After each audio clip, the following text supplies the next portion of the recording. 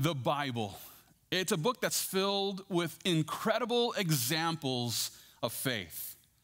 As a matter of fact, from Genesis to Revelation, we find the people of God accomplishing incredible things by faith.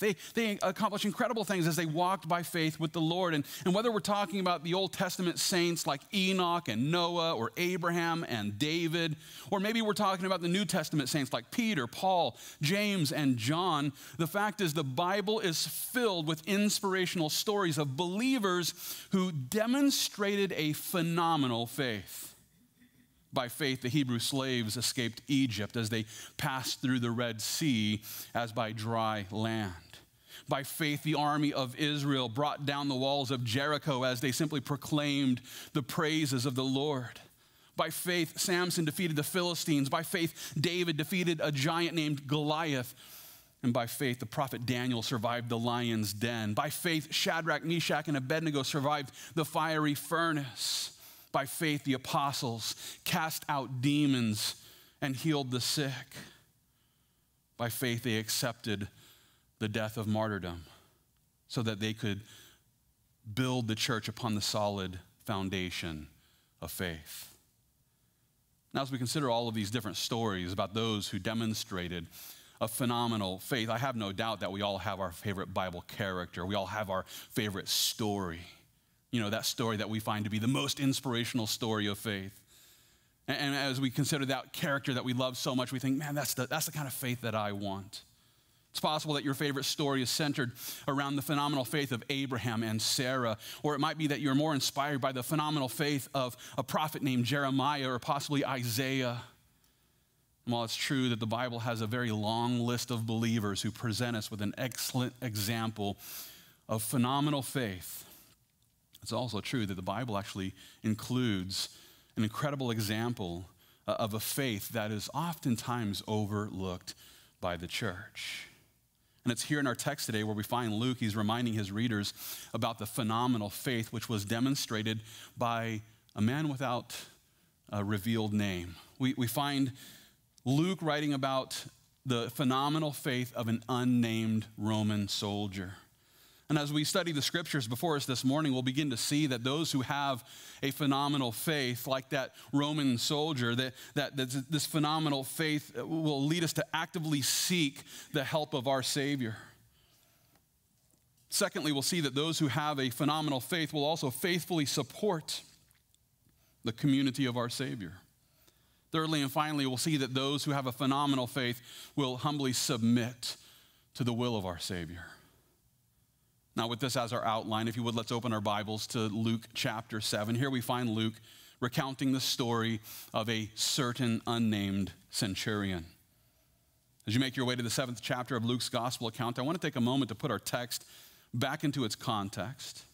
It'll help us to remember that we spent the last 7 weeks studying the sermon that the Lord Jesus had been presenting shortly after he appointed his apostles there on the Mount of Beatitudes. And he came down from that mount and he presented this short sermon to those who were following our Savior. And the Lord Jesus began, then after this sermon was presented, he began to make his way into the Galilean city of Capernaum. And with this as the focus, if you would look with me here at Luke chapter 7, I want to pick up our study of Luke beginning at verse 1 there. There in Luke chapter 7, verse 1, Luke writes, "Now when he had concluded all his sayings in the hearing of the people, he entered Capernaum. And a certain centurion's servant who was dear to him was sick and ready to die. So when he heard about Jesus, he sent elders of the Jews to him, pleading with him to come and heal his servant. And when they came to Jesus, they begged him earnestly, saying that the one for whom he should do this was deserving, for he loves our nation and has built us a synagogue. Then Jesus went with them, and when he was ready, already not far from the house, the centurion sent friends to him, saying to him, 'Lord, do not trouble yourself, for I am not worthy that you should enter under my roof. Therefore, I did not even think myself worthy to come to you. But say the word, and my servant will be healed. For I also am a man placed under authority having soldiers under me. And I say to one, go, and he goes, and to another, come, and he comes, and to my servant, do this, and he does it. When Jesus heard these things, he marveled at him and turned around and said to the crowd that followed him, I say to you, I have not found such great faith, not even in Israel. And those who were sent, returning to the house, found the servant well who had been sick. Here in these verses, we find the Lord Jesus. He's commending the faith of this certain centurion. And just to be clear, it'll help you to know that the Greek word, which is here rendered centurion, this was used of the Roman soldier who was a captain of 100 men. This man was in charge of 100 soldiers. And what this means is that the Lord Jesus wasn't commending the faith of a famous Pharisee. He wasn't applauding the strong beliefs of Israel's high priest.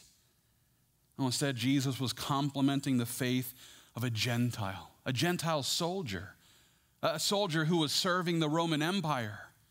You might not know this, but it was during the middle of the 1st century BC when the Roman Empire began to occupy Israel. And by 4 BC, the people of Judea, they found themselves living under the rule of the Roman Empire. This, of course, included thousands of Roman soldiers who were sent and tasked with the responsibility of keeping the Israelites in line. What's even worse is that the Israelites, they were required to pay taxes to Rome, and you better believe that those taxes were being used to employ the Roman soldiers who were there enforcing those taxes. I mean, that had to hurt. They were giving their taxes to Rome, and Rome was turning around and using those tax dollars to strategically station soldiers all throughout Israel in order to squash any insurrection against Rome. As we consider this historic context here, we shouldn't be surprised to learn that the 1st century Jews were completely opposed to the Roman occupation of Israel. And for several reasons. You see, the people of God were no longer in control of their own nation. Instead, they were being ruled by these uncircumcised Gentiles, most of whom were guilty of worshiping a pantheon of false gods at their pagan temples. With all this being the case, I have no doubt that the Israelites who were following Jesus were completely shocked as they heard Christ Jesus, the man who they just listened to preaching at the base of the Mount of Beatitudes. Now he's turning around and honoring the great faith of a Roman centurion. Look with me again there in the middle of verse 9. And there again the Lord Jesus declares, I say to you, I have not found such great faith, not even in Israel. It'll help you to know that the word faith there is translated from a Greek word which was used with a strong conviction that a belief is true. I like the way that Paul put it in Hebrews chapter 11. There he tells us that faith is the confidence that what we hope for will actually happen. It gives us assurance about the things we cannot see. While it's true that the children of Israel were called to walk by faith with the God of Abraham and Isaac and Jacob, it's also true that the Jews there in the 1st century, well, they had a lot to learn about faith from this Roman centurion. In light of his example, we should take a moment to ask, how would Jesus describe our faith? If Jesus showed up today here at our church and began to describe your faith, what words would he use? Would he refer to our faith as a phenomenal faith? Or would Jesus challenge our wavering faith by encouraging us to follow in the footsteps of that Roman centurion? Do you have the great faith of that Roman centurion, or is your faith less than phenomenal? Now, before we rush to answer this question, let's take some time to consider the reasons for why the Lord Jesus described the faith of this centurion as a great faith. And with this as our focus, let's back up. Let's take a closer look at our text today, beginning at Luke 7. I want to draw your attention back to verse 2. Here again, Luke tells us that a certain centurion's servant who was dear to him was sick and ready to die. So when he heard about Jesus, he sent elders to the Jews to him, pleading with him to come and heal his servant. Now, here in these verses, we find this unnamed soldier showing his concern for his personal employee. He had a servant that was sick and ready to die. And so he was searching for solutions. I'm guessing that he was seeking out physicians and he was looking for someone who could help heal his sick servant. And I have no doubt that he was excited when he heard about the miraculous ministry of our Messiah, Jesus. He was excited after he heard about this miracle worker named Jesus. Luke even tells us that when he heard about Jesus, he quickly sent those Jewish elders to go and plead with Jesus, to beg Jesus that he might come and heal his servant. Now, the implication of this invitation infers that the faith of the man who truly believed that Jesus could heal his servant. Remember, faith is the confidence that what we hope for will actually happen. It gives us the assurance about the things that we can't yet see. Or we might put it like this: faith is a belief that includes a predominant idea of trust, which results in a confident conviction that Christ Jesus is able to save us. And as we consider the way that the Lord Jesus commended the faith of that soldier, we can also be certain that it was the faith of that soldier that led him to seek help from our Savior. Now, in light of his example here, we can draw the conclusion that those who have a phenomenal faith, well, this phenomenal faith will actively seek our Savior. If we have a phenomenal faith, then we will demonstrate that faith as we actively seek our Savior. At the same time, it's also important for us to understand that the curse of Adam will keep an unbeliever from actively seeking our Savior. This was precisely the point that Paul was making in Romans chapter 3, where he declares, "There is none righteous, no, not one. There is none who understands. There is none who seeks after God." In other words, the unrepentant believer, the unrepentant unbeliever, I should say, the unrepentant unbeliever will never initiate the search for God. And the reason why is because of our sin nature. With that being the case, we should take a moment to ask, how can an unbeliever develop the desire or the faith to actively seek our Savior? Well, with this question in mind, let's consider something that Paul wrote in his letter to the Christians in Ephesus. If you would hold your place here in the Gospel of Luke, and let's turn in our Bibles to Ephesians chapter 1. And as you make your way to the first chapter of Ephesians, I just want to take a moment to point out that the Roman centurion wasn't the one who initiated his search for our Savior. No, instead, he began to seek the help of our Savior after hearing about the miraculous ministry of the Messiah. He didn't just wake up one day and think, I need to seek out the Messiah. No, the Israelites came and told him about this Messiah. And after he heard the good news about Jesus, he invited the Lord into his home. In light of his example, I want to consider something that Paul wrote here in Ephesians chapter 1. Look with me there, beginning at verse 11. Here Paul declared, "In him also we have obtained an inheritance, being predestined according to the purpose of him who works all things according to the counsel of his will, that we who first trusted in Christ should be to the praise of his glory. In him you also trusted," when? "After you heard the word of truth, the gospel of your salvation, in whom also, having believed, you were sealed with the Holy Spirit of promise." Here in these verses, we find Paul helping the Christians there in Ephesus to understand that they didn't initiate their search for the Savior. They didn't just wake up one day and decide, I'm going to go see if there's a Savior out there. No, instead, they began to actively seek our Savior after they heard the word of truth, which is the gospel or the good news about the way in which the Lord Jesus is able to save us from the sick bed of our sin. What this means then is that the Lord, he's given us his holy word so that we might have the faith that we need to seek our Savior. He's given us his word, and he's sent out evangelists to proclaim the word of truth and the gospel message so that people can hear the good news. And as they hear the good news of God's word, they begin to have a faith that develops within their heart. I think that Paul put it best in Romans chapter 10. It's verse 17 where he declares, "So then faith comes by hearing, and hearing by the word of God."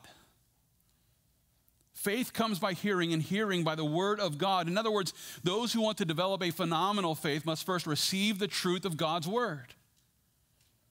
And much like the centurion who decided to seek our Savior after hearing about the miraculous ministry of our Messiah, the Lord has also provided us with the eyewitness accounts that we find in the Word of God so that every unbeliever might have the faith that we need to seek the help and the salvation of our Savior Jesus. It's for this reason that I encourage Christians to seek the Lord every day through the study of his word, and not only that, but to go out and proclaim the word so that others might hear, and by hearing, believe. But if we're going to have a phenomenal faith, we must spend time ourselves seeking the Lord through the study of his word. I like the way that the prophet Isaiah put it in the word of God. It's in Isaiah chapter 55, where he declares, "Seek the Lord while he may be found. Call upon him while he is near." We're to seek the Lord.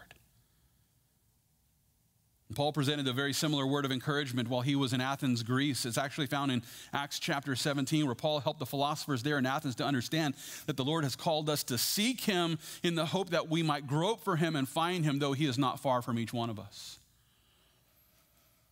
Listen, those who want to develop a phenomenal faith must hear the word of truth, which is the gospel of our salvation. And then after hearing about the miraculous ministry of the Messiah, we ought to seek our Savior, knowing that he is not far from us.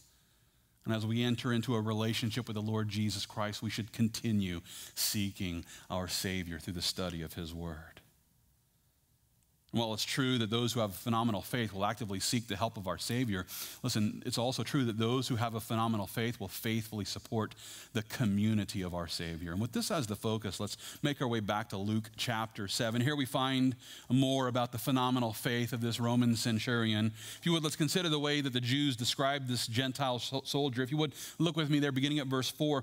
Here again, Luke tells us that when they came to Jesus, they begged him earnestly, saying that the one for whom he should do this was deserving, for he loves our nation and has built us a synagogue. Then Jesus went with them, and when he was already not far from the house, the centurion sent friends to him, saying to him, "Lord, do not trouble yourself, for I am not worthy that you should enter under my roof."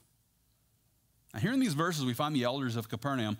They're approaching Jesus with the request of that soldier.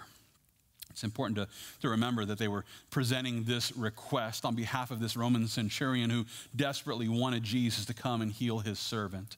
And according to Luke, these elders, they begged and they pleaded with Jesus, all in an attempt to convince Jesus that this unnamed centurion was deserving of the request. They believed that he was deserving of this visit. And the reason why is due to the fact that this military man had consistently demonstrated his love for the people of God. Notice with me again there in verse 5. Here again, the elders of Capernaum describe the centurion in this way, that he loves our nation and has built us a synagogue. In other words, this certain centurion was well respected by the Israelites who were there in Capernaum, and the reason why is due to the fact that he had faithfully shown his support for their community. Now, as we consider the way that he actually built the synagogue there in Capernaum, he built this place of worship for the Israelites. There's reason for us to think that this certain centurion had possibly become a God-fearer, which is to say that he was a Gentile who had converted to the Jewish religion without actually undergoing the process of circumcision. We can't say for certain if this centurion had become a convert to Judaism. But what we can say for sure is this, that his support of the community there in Capernaum was evidence of his faith in the God of Israel. Think about it. He loved the people of God so much that he happily used his own finances to commission the construction of a synagogue for their community of faith. And not only that, but he also loved his servant so much, who was more than likely Jewish. He loved his servant so much that he actually sought the help of our Savior by begging him to come and save his servant from certain death. At the same time, he also realized that he didn't actually deserve the favor of the Lord as the elders claimed. As a matter of fact, if you would look with me again there in the middle of verse 6, here again we learn that the centurion sent friends to him, saying to him, "Lord, do not trouble yourself, for I am not worthy that you should enter under my roof." He sent this second group out just saying, "I don't deserve this. I'm unworthy of this visit." The elders of Capernaum, they insisted that he was deserving of this request, but the Roman centurion himself was quick to insist that he was entirely unworthy of the Lord's favor. And in this way, we can see that his faith was in the Lord and not in his own good works. If his faith was in his good works, then he would have been like, hey, yeah, I built a synagogue. You owe this to me. I've demonstrated my love for the people of Israel. And so I deserve you to come to my house. No. He said, I'm not worthy. As we consider the phenomenal faith of the soldier that we find here in our text today, it's important for us to understand that we aren't saved by our good works. No one should ever make the mistake of thinking that, well, I've done all of this for Jesus and therefore I deserve to go to heaven. I've done all this for Jesus. I've given this much money to the church. I've served in this way. I've done all these things. I've preached the gospel, and this is why I deserve to enter into the kingdom of God. No. We aren't saved by good works. At the same time, those who are saved will engage in good works as we faithfully support our Christian community. And with this as the focus, I want to consider something that James wrote in his epistle. If you would hold your place here in the Gospel of Luke, let's turn in our Bibles to James chapter 2. You see, it's here in the second chapter of James' epistle where we find James. He's helping his audience to understand that those who actually have a phenomenal faith will demonstrate the evidence of that faith as we engage in good works. If you say you have faith in Jesus, the question is, how do you prove that faith to the people that are watching? And that's exactly what James is talking about here in James chapter 2. Look with me there beginning at verse 14. Here James asks, what does it profit, my brethren, if someone says he has faith but does not have works? Can faith save him? If a brother or sister is naked and destitute of daily food, and one of you says to them, depart in peace, be warmed and filled, but you do not give them the things which are needed for the body, what does it profit? Thus also faith by itself, if it does not have works, is dead. But someone will say, you have faith and I have works. Show me your faith without your works, and I will show you my faith by my works. It's important to understand here that James wasn't suggesting that faith plus works equals salvation. This is the common misinterpretation of this text. A lot of people, a lot of cults will come straight to James chapter 2 and they'll say, see right here, faith plus works equals salvation. No, that's not what James said. He's saying that if you claim you have faith and it doesn't result in works, it's a dead faith. It's not a real faith. If you claim to have faith, show me. If you say you have faith in Jesus Christ, show me. Show me that faith and how it works. Otherwise, it's just words. It's like me standing up here and saying, I'm 6'8" and play for the NBA. I can say it all day long. Proves nothing. A person can claim to have faith. James is saying, hey, you say you have faith, show me. Let's see how you work it out. He's helping his audience to understand that those who have been saved by faith will show the evidence of saving faith as they demonstrate that phenomenal faith. And the way that we do this is by faithfully supporting those within our Christian community. And with that being the case, we should take a moment to ask, do I have a dead faith that fails to work? Or do I have a phenomenal faith that leads me to support those in my Christian community? With this question in mind, I want to consider the example of faith that was demonstrated by the first century saints back in Jerusalem. Continue holding your place there in the Gospel of Luke, and let's turn in our Bibles to Acts chapter 2. And as you make your way to the second chapter of Acts, I want to take a moment to point out that it's here in this historic account where we find Luke. He's presenting us with a summary of the way in which the people of faith there in the primitive church, they began to support one another from Jump Street. I mean, it was from the word go that they just began to support one another.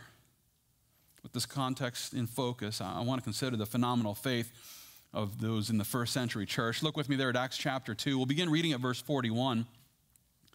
Here Luke writes, then those who gladly received his word were baptized, and that day about 3,000 souls were added to them. And they continued steadfastly in the apostles' doctrine and fellowship, in the breaking of bread and in prayers. Then fear came upon every soul, and many wonders and signs were done through the apostles.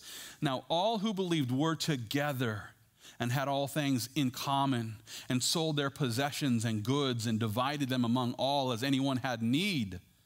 So continuing daily with one accord in the temple and breaking bread from house to house, they ate their food with gladness and simplicity of heart, praising God and having favor with all the people. And the Lord added to the church daily those who were being saved. Here in these verses, we find Luke describing the way that the early church showed their support for one another within their Christian community.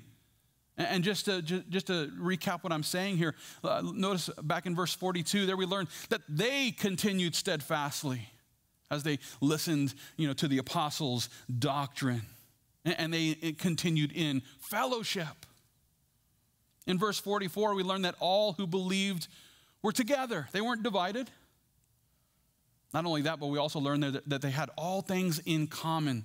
They sought the common leadership of Jesus Christ. And in verse 45, Luke tells us that they supported one another with their finances according to the needs of the community. And in verse 46, we learned that they devoted themselves to meeting together every single day. I mean, that's quite the commitment. I don't know that you could stand me every single day. At least that's what Brenda tells me.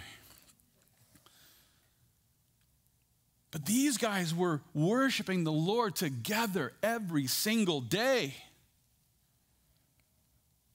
Without debate, the first century saints there in Jerusalem had phenomenal faith.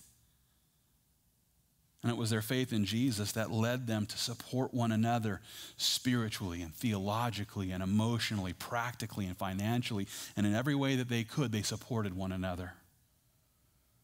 As a result, their fellowship of faith ended up making an impact on the rest of the people there in Jerusalem. Their fellowship of faith made an impact on their community beyond the church. As they continued to sing the praises of God and worship the Lord daily added to the church those who were being saved. With that being the case, I encourage every Christian to make sure that we have this sort of phenomenal faith that leads us to support one another as we engage in the good works that the Lord is leading us to be a part of.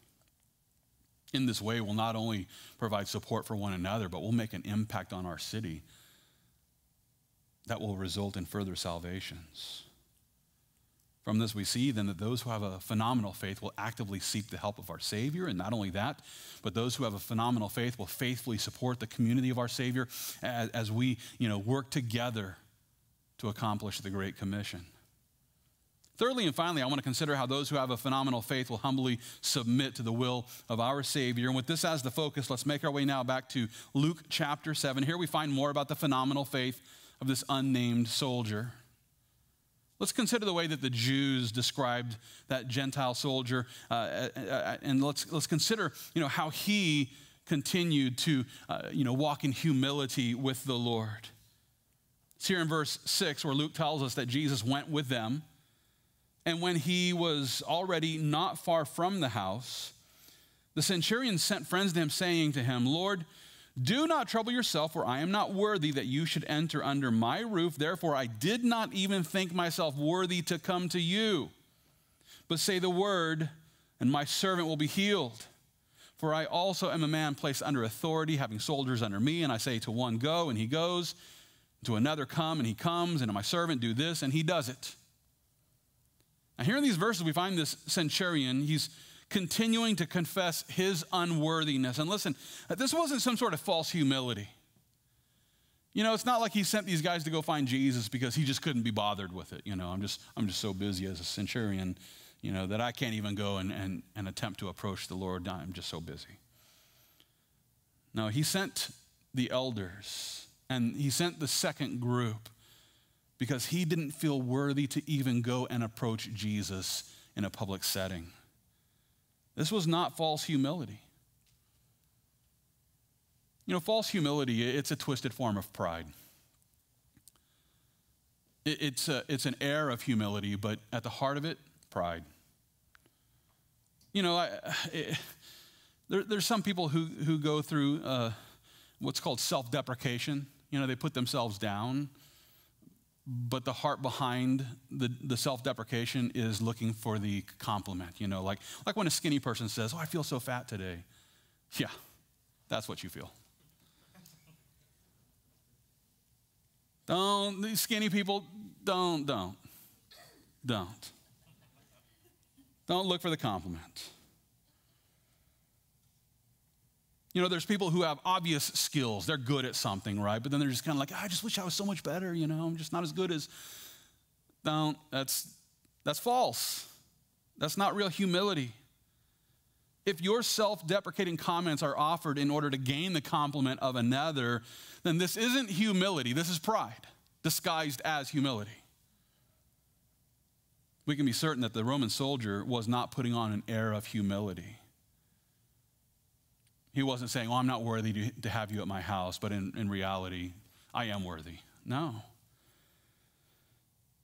This guy truly believed that he wasn't even worthy enough to approach Jesus in public, let alone have Jesus enter his home. Not only that, but he also sent the elders to present his request of help because, you know, like I said, he didn't feel worthy enough to approach the Lord. And yet at the same time, this centurion also had the same phenomenal faith that caused him to demonstrate a complete confidence in the authority of Jesus' word. As a matter of fact, look with me again there in the middle of verse 7. Here again, the centurion declares, say the word, and my servant will be healed. In all humility, he's saying, I can't even approach you, but then turns around and says, you know, I totally believe in your authority. Just say the word, and my servant will be healed. And then he goes on to explain his mentality here in verse 8. He says, I'm also a man placed under authority, having soldiers under me. He's saying, hey, I understand how to respond to the authority above me, and I know how, you know, to give the word to those under me. He knows how to say go to one and he goes, and to another come and he comes, and to the servant do this and he does it. He knows all about the person who has authority. And this faith of the centurion was demonstrated by the fact that he believed that when Jesus spoke a word, he spoke with authority. Not only that, but listen, the centurion also believed that the Lord Jesus had authority over sickness and death. Because that's the context here. He's saying, just say a word and my servant will be healed. The centurion is saying, you have authority over sickness, you have authority over death, and you can just speak a word and heal my servant. That's quite a faith. He was saying, hey, you know, just say the word and my servant will be healed. He'll recover from the deathbed that he's on. In this way, the centurion was revealing his phenomenal faith, which gave him complete confidence in our Savior's authority, even over death itself. And listen, I encourage you to have the same faith. I encourage you to have the same phenomenal faith by believing the promise that Jesus made to those who trust in him. The promise I'm referring to, it's found in John chapter 3, verse 16. There the Lord Jesus tells us that God so loved the world that he gave his only begotten Son, that whoever believes in him should not perish, but have everlasting life. Whosoever places their faith in Jesus Christ will not perish in the fires of hell. No, instead we will enter into the everlasting joy of eternal life as we're ushered into the presence of our Savior forevermore. That's the promise that Jesus made. And when he presented the promise, he spoke with authority. He spoke with authority over sin. He spoke with authority over death. And with that being the case, I encourage every person to follow in the example of that centurion's faith by humbly submitting our lives to the authority of Jesus' word.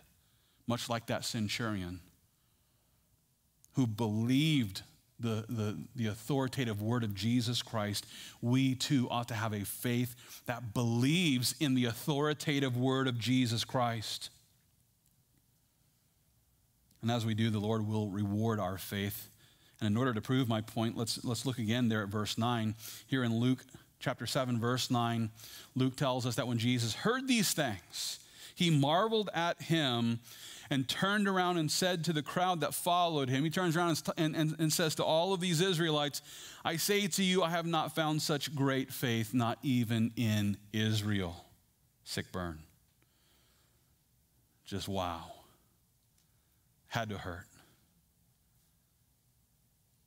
And those who were sent, verse 10, returning to the house, found the servant well, who had been sick. Here in the final verses of our text today, we see how the Lord blessed the phenomenal faith of that centurion. The Lord blessed his faith by healing his servant. As a matter of fact, the centurion's servant was already healed by the time the elders finally made it back to the soldier's home. He was already healed. He's up doing his thing. In light of this story, we can see that the Lord Jesus truly does have authority over sin and death. Don't you doubt it. He truly does have authority over sin and death. And not only that, but he truly does bless those who by faith will humbly submit to the authority of his word. That being the case, we should take a moment to ask, do I humbly submit to the word of God by faith in Jesus Christ? Or am I still protecting my own personal autonomy according to foolish pride? With this question in mind, I want to consider something that James wrote in the 4th chapter of his epistle. If you would, let's turn to James chapter 4. And as you make your way to James 4, I just want to take a moment to remind you that the centurion could have commanded Jesus to come to his home. The centurion could have just given the order. Think about it. Just on the earthly level here, he was a Roman soldier who was sent to occupy the land of Israel. He was a Roman soldier who had authority over every Israelite. Therefore, he had the authority to command Jesus to come to his house. He could have just given the order. Jesus, you come to my house now. I'm a Roman soldier, and you have to do what I say. He could have. But rather than using his authority to order Jesus, the centurion humbly submit to the authority of Jesus. He set aside his authority in recognition of Jesus' greater authority. And in light of his example, we should take a moment to examine our own lives by asking, am I using my personal autonomy to force my will upon the Lord? You know, some Christians act like this. Well, I can name and claim whatever I want with God, and if I claim it with enough faith, then he has to do whatever I said. I don't know that's the case. I think we would do well to humbly submit to the authority of our Savior as we obey his holy word and accept whatever he decides for our life. Are we humbly following in the footsteps of that centurion, or are we allowing our foolish pride to keep us from experiencing the miraculous ministry of the Messiah? Are we humbly drawing near to the Lord, or are we too proud to submit to the instructions of God's word? With these questions in mind, let's consider the encouragement that James presents here in James chapter 4. Look with me there beginning at verse 4. Here James declares, adulterers and adulteresses, do you not know that friendship with the world is enmity with God? Whoever therefore wants to be a friend of the world makes himself an enemy of God. Or do you not think that the scripture says in vain, the Spirit who dwells in us yearns jealously? But he gives more grace. Therefore, he says, God resists the proud, but gives grace to the humble. Therefore, submit to God. Resist the devil, and he will flee from you. Draw near to God, and he will draw near to you. Cleanse your hands, you sinners, and purify your hearts, you double-minded. Lament and mourn and weep. Let your laughter be turned to mourning and your joy to gloom. Humble yourselves in the sight of the Lord, and he will lift you up. Here in these verses, we find James helping his audience to realize that God will actively resist those who are too proud to submit to his authority. If you want God to actively resist you, then by all means, don't submit to his authority, and you'll soon find yourself being resisted by God himself. At the same time, the Lord has also promised to raise up those who choose to humbly submit to our Savior. And with that being the case, James encouraged us to walk in the obedience of faith as we humbly submit our lives to the authority of God's word. And with this as the goal, I want to take a moment to ask, well, how can we know if we are in fact humbly submitting to the authority of the Lord? How can we make sure that we're humbly submitting to the authority of the Lord? And with this question in mind, I want to consider the encouragement that Peter presented in his first epistle. If you would, let's turn in our Bibles to 1 Peter chapter 5. And as you make your way to the 5th chapter of 1 Peter, I just want to take a moment to remind you of the way in which the Christians back at the primitive church there in Jerusalem, they continued together. They continued steadfastly, first of all, in the apostles' doctrine, as well as in fellowship, in the breaking of bread, and in prayers. In other words, the first century saints were humbly submitting to the authority of God's word by abiding in the fellowship of the Christian church according to the leadership structure that God designed. Now, with their example in mind, I want to consider how Peter put it. It's here in 1 Peter chapter 5. I want to draw your attention to verse 1 where Peter declares, "The elders who are among you I exhort, I who am a fellow elder and a witness of the sufferings of Christ and also a partaker of the glory that will be revealed, shepherd the flock of God which is among you, serving as overseers, not by compulsion, but willingly, not for dishonest gain, but eagerly, nor as being lords over those entrusted to you, but being examples to the flock. And when the chief shepherd appears, you will receive the crown of glory that does not fade away. Likewise, you younger people, submit yourselves to your elders. Yes, all of you be submissive to one another and be clothed with humility. For God resists the proud, but gives grace to the humble. Therefore, humble yourselves under the mighty hand of God, that he may exalt you in due time, casting all your cares upon him, for he cares for you." Here in these verses, we find the Apostle Peter. He's encouraging every Christian to demonstrate humble submission to the authority of the Lord by learning how to serve the Lord together according to the hierarchy of leadership that the Lord has ordained for every church. Pastors have been called to submit to the chief shepherd. The saints have been called to submit to the leadership that the pastor has structured for the church. And as we submit together, we demonstrate our submission to the Word of God and to the authority of Jesus Christ. As we consider the instructions that Peter presented here in this epistle, we should take a moment to then ask, am I truly submitting to the authority of God's Word? Am I truly submitting to the authority of God's Word? Christian, listen, the believer who is humbly submitting to the Word of God will demonstrate their submission as they cooperate with the leaders of their church. And how do I know this? Well, because this is what it says right here in 1 Peter. If you're submitting to the authority of Jesus Christ, then you're submitting to the authority of his word. And if you're submitting to the authority of his word, then you're following what Peter says here in 1 Peter 5. It's that simple. So how do I know if I'm truly submitting to the authority of Jesus Christ? I'm submitting to the authority of his word. How do I know if I'm truly submitting to the authority of his word? I'm following the instructions that Peter presented here in this epistle. Therefore, those who have a phenomenal faith will set aside the pride of self-reliance. We will set aside our desire for autonomy. And instead, we will humbly submit to the authority of Jesus Christ as we cooperate together according to the leadership structure that the Lord has ordained for our church. And in this way, our church will be blessed as we walk in humble submission with our Savior according to his holy word.